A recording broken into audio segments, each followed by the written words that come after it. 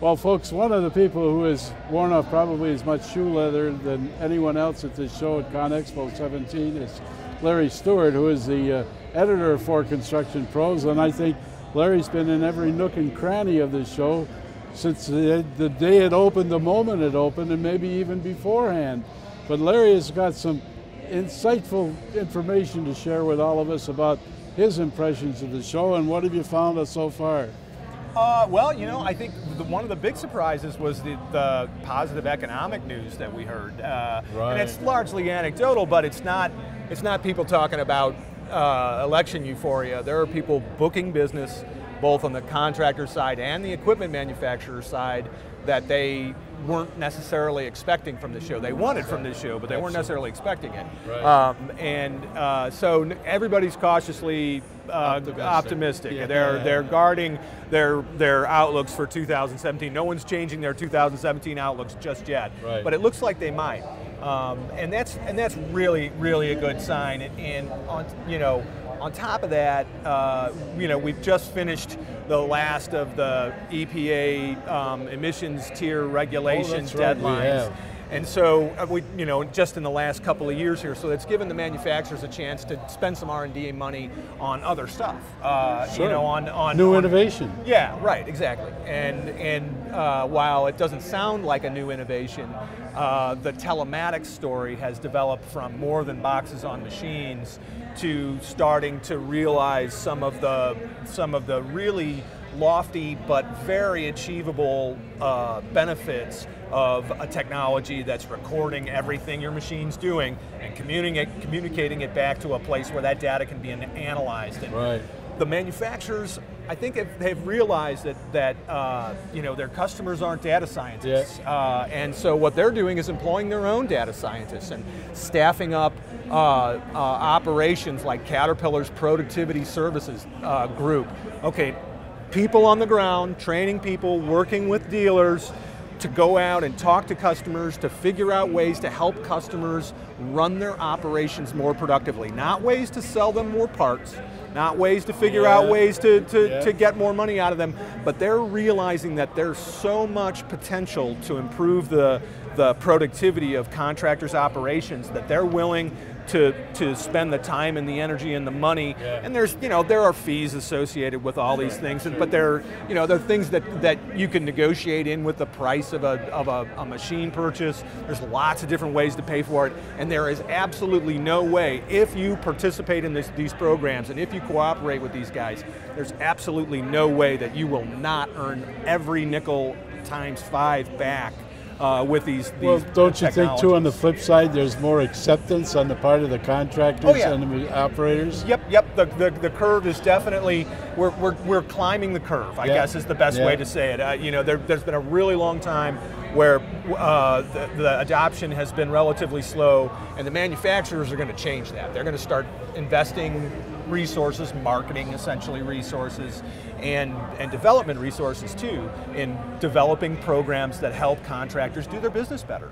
And really interesting, and you see it, technology is literally at the physical center of Caterpillar's booth and John Deere's booth and a number of big stands, big brand name stands here, where they're just saying, hey, this is our primary product. We have great iron. Here are some new machines, and they have definitely had new machines. But here's a way to do your business better.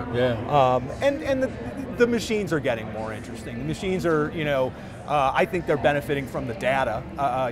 When you see a 280 horsepower John Deere bulldozer, the new 950K, that's available with a 6-way power angle tilt blade on it, a monster tractor with the ability to do fine grading work. Somebody must have saw some data and said, hey, this is an opportunity, because who would do that?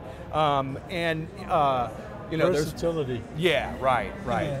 And other technologies like constant velocity transmissions climbing up into 300 plus horsepower wheel loaders.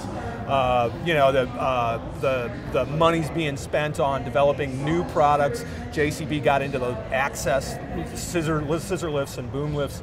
Got into the access business this month. JLG is selling utility vehicles. Oshkosh builds them. Now JLG's branding them.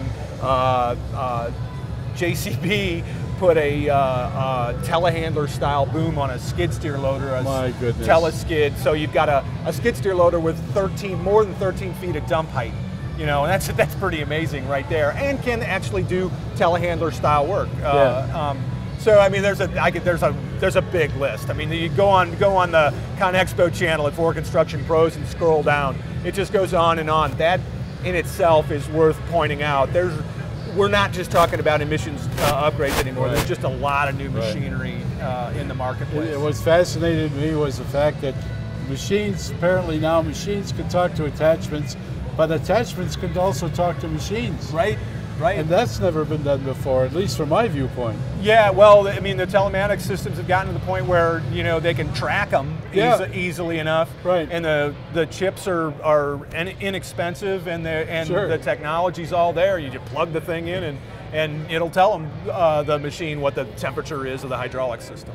Well, I don't know what's on the horizon.